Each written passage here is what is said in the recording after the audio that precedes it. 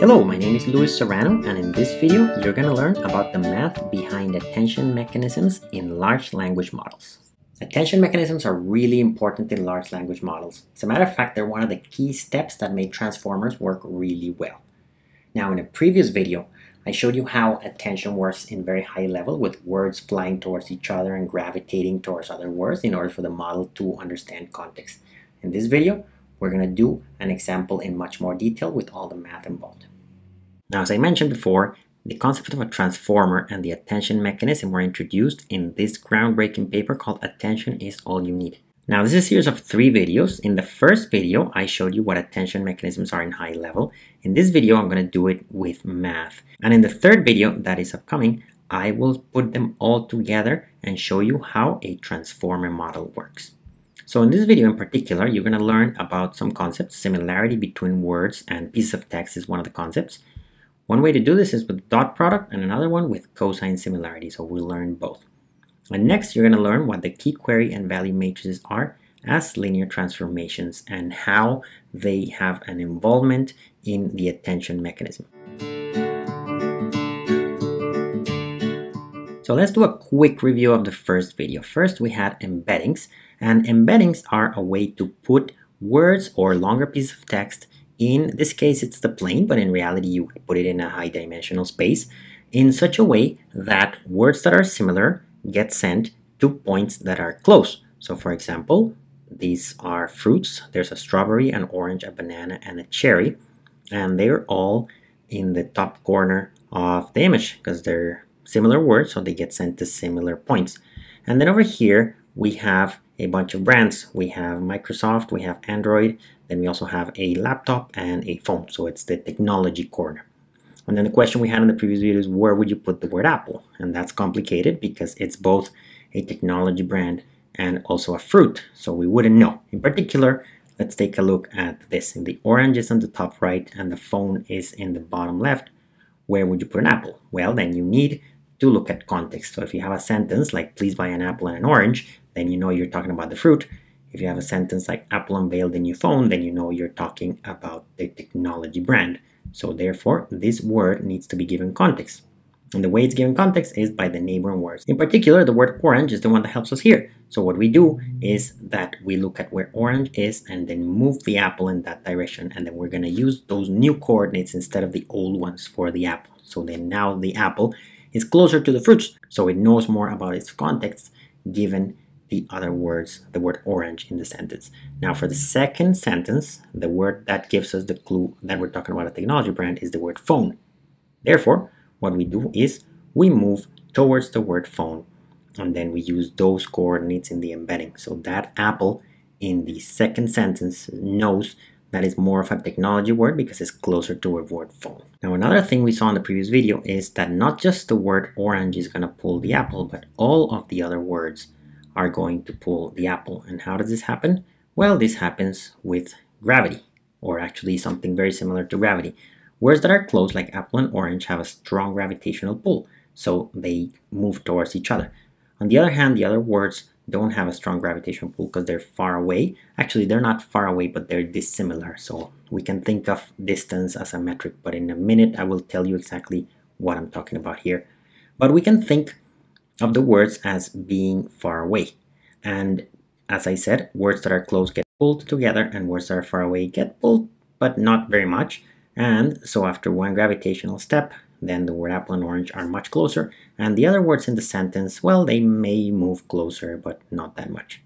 And what happens is that context pulls. So if I've been talking about fruits for a while and I said banana, strawberry, lemon, blueberry, and orange, and then I say the word apple, then you would imagine that I'm talking about a fruit. And what happens here in space is that we have a galaxy of fruit words somewhere, and they have a strong pull. So when the word apple comes in, it gets pulled by this galaxy. And therefore now the apple knows that it's a fruit and not a technology brand. Now remember that I told you that words are far away, but that's not really true. In reality, what we need to look is at the concept of similarity. So what is similarity? Well, as humans, we have an idea of words being similar to each other's or dissimilar. And that's exactly what similarity measures. So before we saw, for example, that the words cherry and orange are similar and they're different than the word phone.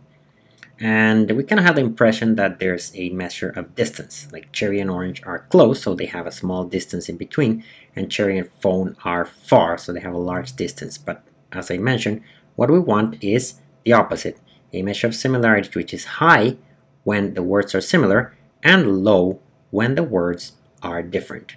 So next, I'm going to show you 3 ways to measure similarity that are actually very similar at the end. The first one is called dot product. So imagine that you have these 3 words over here, cherry, orange, and phone. And as we saw before, the axis in the embedding actually means something. It could be something tangible for humans, or maybe something that the computer just knows and we don't. But let's say that the axis here measure tech for the horizontal axis and fruitness for the vertical axis. So the cherry and the orange have high fruitness and low tech. That's why they're located in the top left. And the phone has high tech and low fruitness. That's why it's located in the bottom right. Now, we need a measure that is high for these 2 numbers, cherry and orange. So the measure of similarity is going to be the following. We look at their coordinates, 1, 4 for cherry and 0, 3 for orange. And remember that one of them is the amount of tech and the other one is the amount of fruitness. Now, if these words are similar, we would imagine that they have similar amounts of tech and similar amounts of fruitness. In particular, they both have low tech. So therefore, if we multiply these 2 numbers, it should be a low number.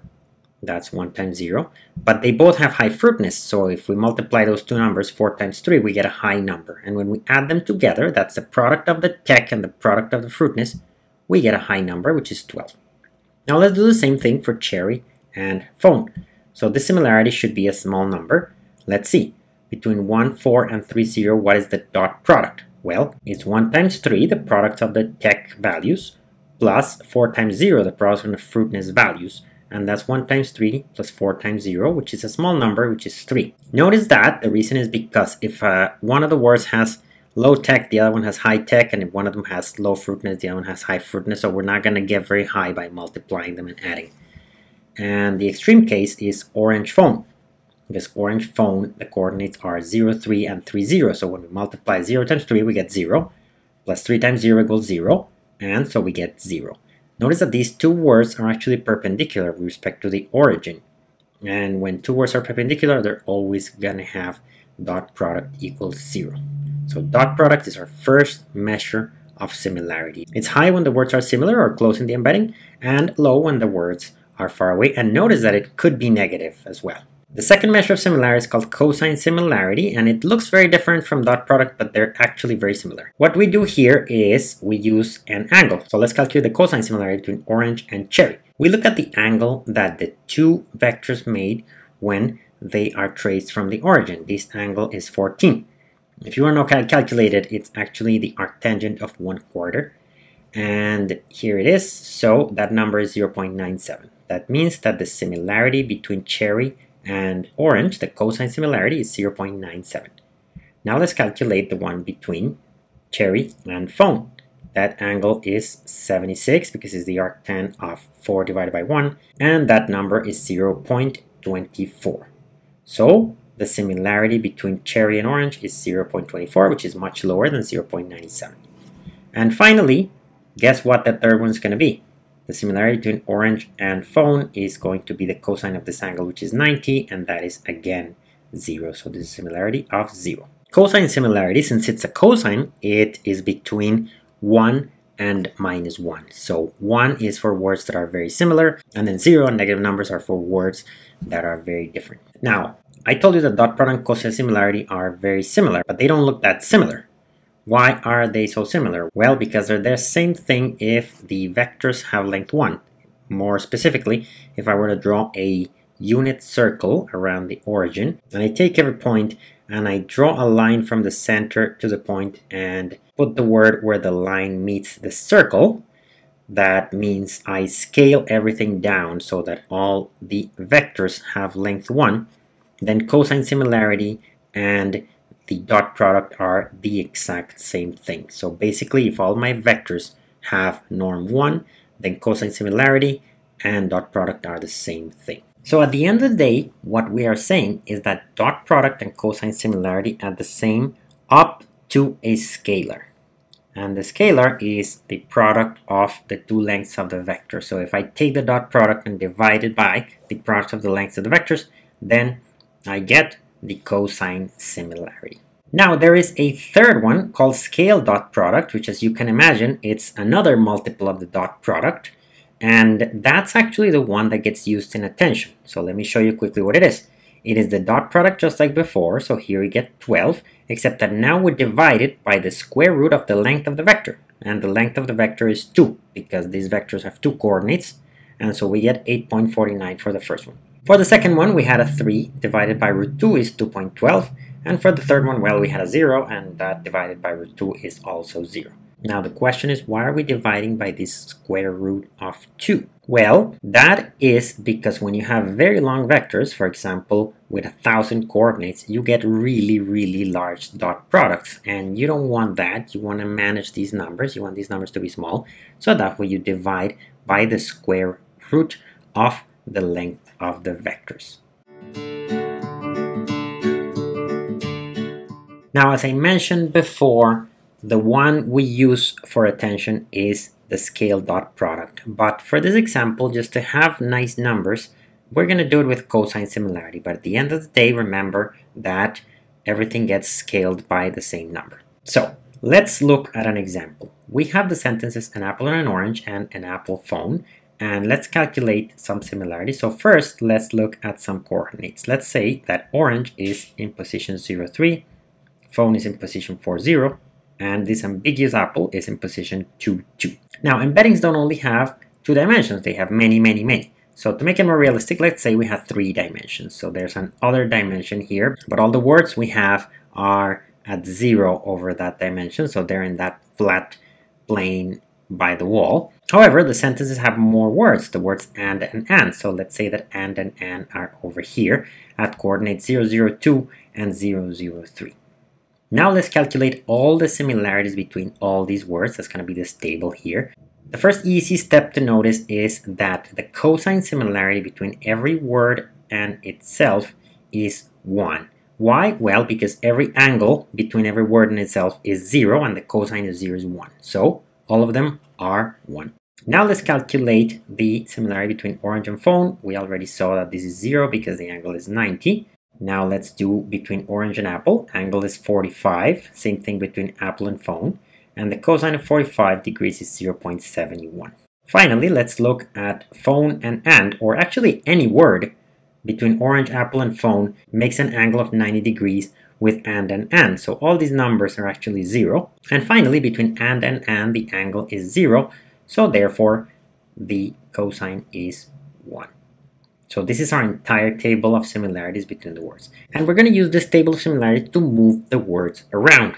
And that's the attention step. So let's look at this table, but only for the words in this sentence, an apple and an orange. We have the words orange, apple, and an and we're going to move them around. So we're going to take them and change their coordinates slightly. Each of these words would be sent to a combination of itself and all the other words. And the combination is given by the rows of this table. So more specifically, let's look at orange.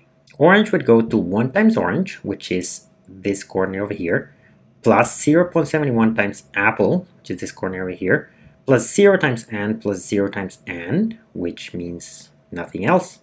Now let's look at where apple goes. Apple goes to 0.71 times orange, plus 1 times apple, plus 0 times and plus 0 times and. Now let's look at and. They go to 0 times orange, plus 0 times apple, plus 1 times and, plus 1 times and. And the same thing happens with the word and. It goes to 0 times orange, plus 0 times apple, plus 1 times and, plus 1 times and. So basically what we did is we took each of the words and sent it to a combination of the other words. So now orange has a little bit of apple in it, and apple has a little bit of orange in it, etc., etc. So we're just moving words around, and later I'm going to show you graphically what this means. Now let's also do it for the other sentence, an apple phone. This one I'm going to do it a little faster. Phone goes to 1 times phone plus 0.71 times apple plus 0 times and.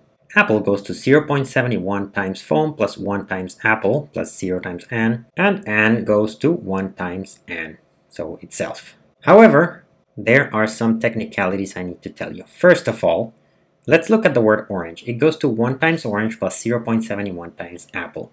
But these are big numbers. Imagine doing this many times. I end up being sent to 500 times orange plus 400 times apple. I don't want to have these big numbers. I want to be scaling everything down. So in particular, I want these coefficients to always add to 1. So that no matter how many transformations I make, I'm gonna end up with some percentage of orange, some percentage of apple, and maybe percentages of other words, but I don't want these to blow up. So in order for the coefficients to add to 1, I would divide by their sum, 1 plus 0.71. So I get 0.58 orange plus 0.42 times apple. So that process is called normalization. However, there's a small problem. Can you see it? Well, what happens is this. Let's say that I have orange goes to 1 times orange minus 1 times motorcycle. Because remember that cosine distance can be a negative number. So if I want these coefficients to add to 1, I would divide by their sum, which is 1 minus 1. And dividing by 0 is a terrible thing to do. Never, ever, ever divide by 0. So how do I solve this problem? Well, I would like these coefficients to always be positive. Find a way to take these coefficients and turn them into something positive. I'm good. However, I still want to respect their order. 1 is a lot bigger than minus 1, so I want the coefficient that 1 becomes to be still a lot bigger than the coefficient that minus 1 becomes.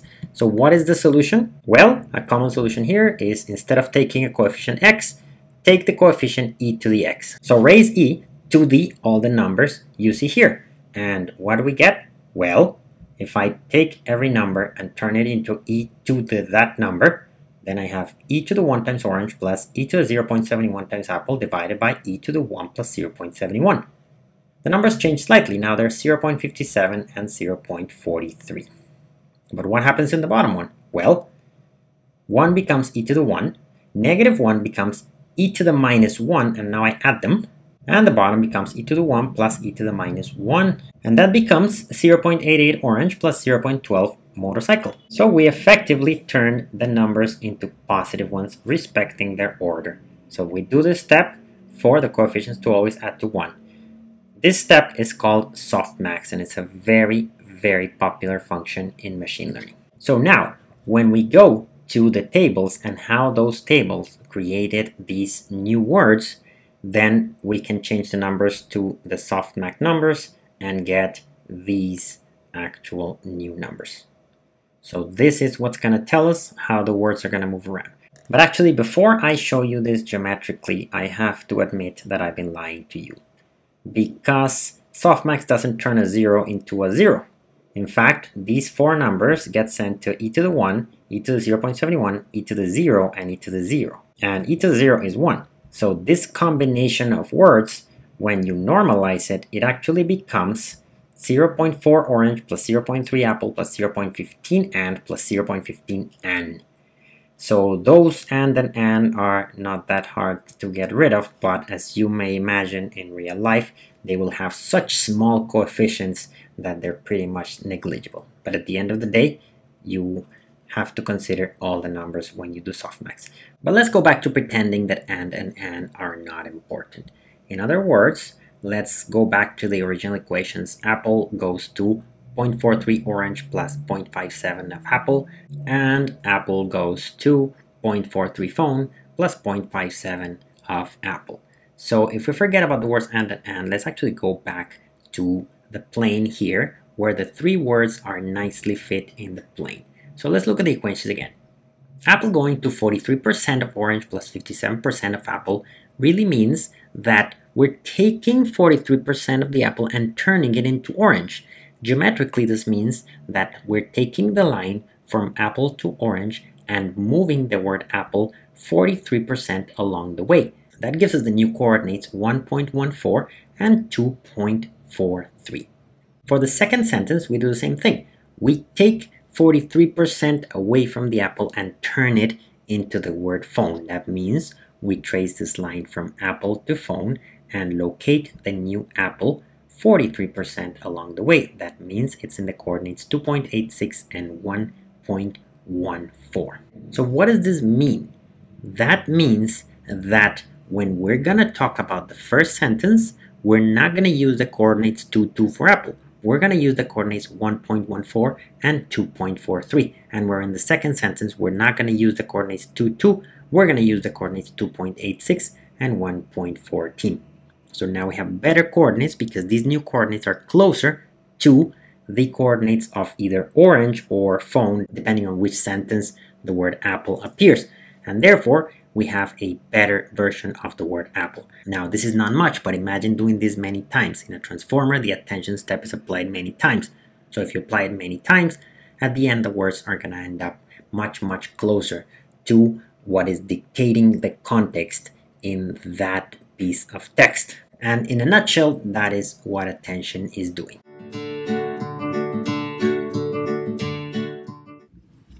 So now we're ready to learn the keys, queries, and values matrices. If you look at the original diagrams for scale dot product attention on the left and multi-head attention on the right, they contain these K, Q, and V. Those are the key, query, and value matrices that we're going to denote by keys, queries, and values. Actually, let's first learn keys and queries, and we're going to learn values later in this video. So let me show you how I like to see keys and queries matrices. Now recall from previously in this video that when you want to do the attention step, you take the embedding and then you move this ambiguous apple towards the phone or towards the orange depending on the context of the sentence. Now in the previous video, we learned what a linear transformation is. It's basically a matrix that you multiply all the vectors by, and you can get something like this, another embedding, or maybe something like this. A good way to imagine linear transformations is send that square to any parallelogram, and then the plane follows because the square tessellates the plane. So therefore, you just continue tessellating the plane. You press some parallelograms and you get a transformation from the plane to the plane. So these two examples over here are linear transformations of the original embedding. Now, let me ask you a question. Out of these three, which one is the best one for applying the attention step, and which one is the worst one, and which one is so-so? Feel free to pause the video and think about it, and I'll tell you the answer. Well, the first one is so-so, because when you apply attention, it kind of separates the fruit apple from the technology apple, but not so much. The second one is awful, because you apply the attention step and it doesn't really separate the two words, so this one's really bad. It doesn't really add much information. And the third one is great, because it really spaces out the phone and the orange, and therefore it separates the technology apple and the fruit apple very well. So this one's the best one. And the point of the keys and queries matrix is going to help us find really good embeddings where we can do attention and get a lot of good information. Now, how do they do it? Well, through linear transformations, but let me be more specific. Remember that attention was done by calculating the similarity. Now, let's look at how we did it. Let's say you have the vector for orange and the vector for phone. In this example, they have 3 coordinates, but they could have as many as we want. And we want to find the similarity. So the similarity is the dot product. It actually was the scale dot product or the cosine distance, but at the end of the day, it's the same up to a scalar. So we're just going to take them all similarly. And the dot product can be seen as the product of the first one times the transpose of the second one. This is a matrix product. And as I said before, if we don't care so much about the scaling, we can think of it as the cosine distance in that particular embedding. Now, how do we get a new embedding? Well, this is where the keys and queries matrices come in. When we look at the keys and queries matrices, what they do is they modify the embeddings. So instead of taking the vector for orange, we take the vector for orange times the keys matrices. And instead of taking the vector for phone, we take the vector for phone times the queries matrix. And we get new embeddings. And when we want to calculate the similarity, then it's the same thing. It's the product of the first one times the transpose of the second one, which is the same as the transpose of queries times the transpose of phone. And this over here is a matrix that defines a linear transformation. And that's the linear transformation that takes this embedding into this one over here. So the keys and queries matrices work together to create a linear transformation that will improve our embedding to be able to do attention better. And therefore, what we're doing is that we're modifying the similarity in one embedding and taking the similarity on a different embedding. And we're going to make sure that this is a better one. Actually, we're going to calculate lots of them and find the best ones, but that's coming a little later. But imagine keys and queries matrices as a way to transform our embedding into one that is better suited for this attention problem. And now that you've learned what the keys and queries matrices are, let me show you what the values matrix is. Recall that the keys and queries matrices actually turn the embedding into one that is best for calculating similarities. However, here's the thing. That embedding on the left is not where you want to move the words. You only want it for calculating similarities. Let's say that there's an ideal embedding for moving the words, and it's the one over here. So what do? Well, using the similarities we found on the left embedding, we're going to move the words on the right embedding. And why is that the case? Well, what happens is that the embedding on the left is actually optimized for finding similarities, whereas the embedding on the right is optimized for finding the next word in a sentence. Why is this? Because a transformer, what it does, and we're going to learn this in the next video, but a transformer finds the next word in a sentence and it continues finding the next word until it builds long pieces of text. So the embedding when you want to move the words around is one that's optimized for finding the next word. And recall that the embedding on the left is found by the keys and queries matrices, and the embedding on the right is found by the values matrices. And what does the values matrix do? Well, it's the one that takes the embedding on the left and multiplies every vector to get the embedding on the right. So when you take the embedding on the left multiplied by the matrix V, you get another transformation because you can concatenate these linear transformations, and you get the linear transformation that corresponds to the embedding on the right. Now, why is it that the embedding on the left is the best one for finding similarities? Well, this one is one that knows the features of the words. For example, it would be able to pick up the color of a fruit, the size, the amount of fruitness, the flavor, the technology that is in the phone, etc., etc. It's the one that captures features on the words, whereas the embedding for finding the next word is one that knows when two words could appear in the same context. So for example, if the sentence is I want to buy a blank, the next word could be car, could be apple, could be phone. In the embedding on the right, all those words are close by because the embedding on the right is good for finding the next word in a sentence. So recall that the keys and queries matrices can capture the high level and the low level granular features of the words. The embedding on the right doesn't have that. It's optimized for the next word in a sentence. And that's how the key, query, and values matrices actually give you the best embeddings to apply attention in. Now, just to show you a little bit of the math that happens in the value matrix, imagine that these are your similarities that you found after the softmax function. Then that means apple goes to 0.3 orange plus 0.4 apple plus 0.15 and plus 0.15 and. That's given the second row of the table. And when you multiply this matrix by the value matrix, then you get some other embedding like that. Now, everything here is of length 4. It could be length completely different because the value matrix doesn't need to be a square. It can be a rectangle. And then the second row tells us that instead, apple should go to v2 1 times orange plus v2 2 times apple plus v2 3 times and plus v2 4 times and. So that's how the value matrix comes in and transform the first embedding into another one. Well, that was a lot of stuff, so let's do a little summary. On the left, you have the diagram for scale dot product attention and the formula. So let's break it down step by step. First, you have this step over here where you multiply K and Q transpose. What is that? Well, that is the dot product. And you're dividing by the square root of dk. dk is the length of each of the vectors. Remember that this is called scale dot product. So what we're doing here is finding the similarities between the words. I'm going to denote the similarities by angles with cosine distance, but you know that I'm talking about scale dot product instead.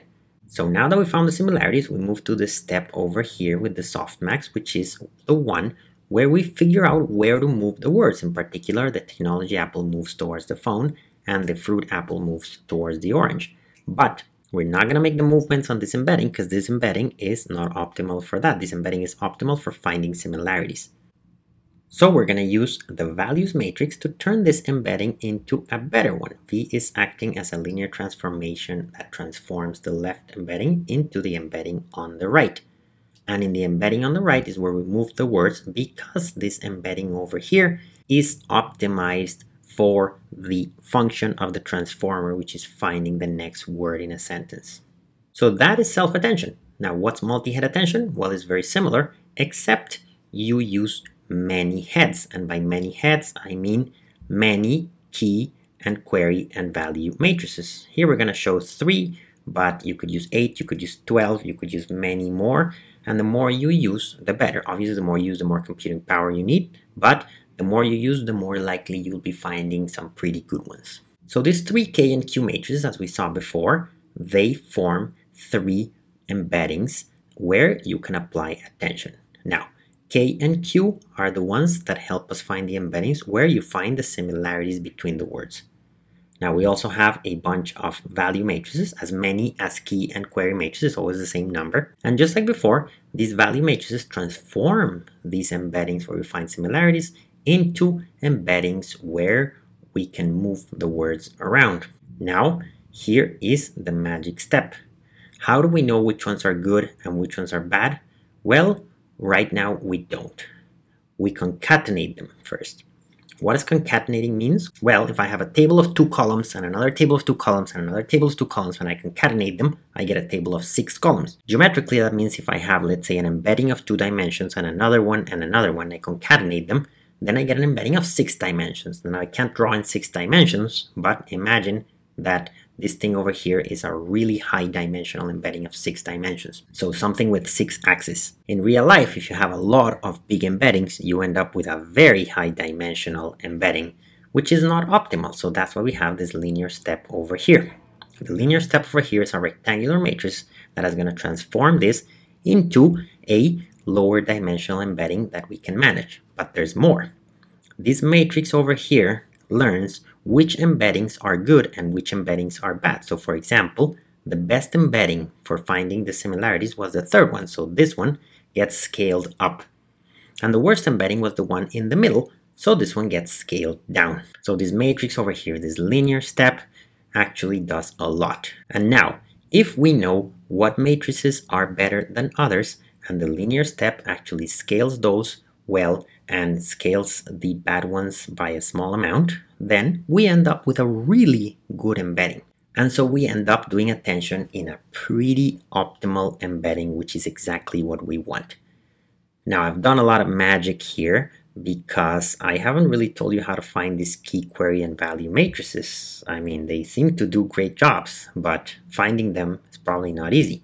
Well, that's something we're going to see more in the next video, but the idea is that these key, query, and value matrices get trained with the transformer model. Here's a transformer model, and you can see that multi-head attention appears several times.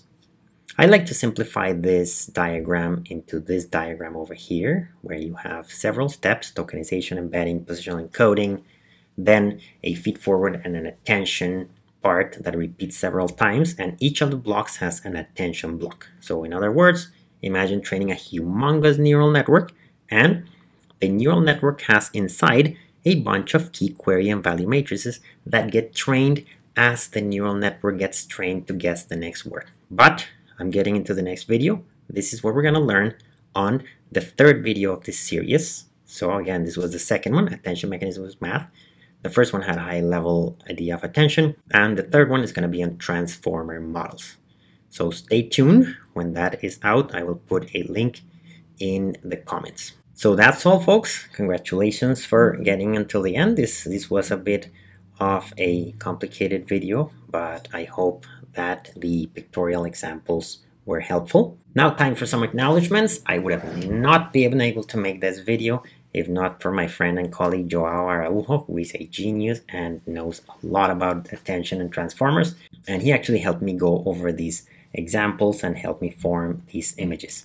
So thank you, Joao. And some more acknowledgements. Jay Alamar was also tremendously helpful in me understanding transformers and attention. We had long conversations where he explained this to me several times.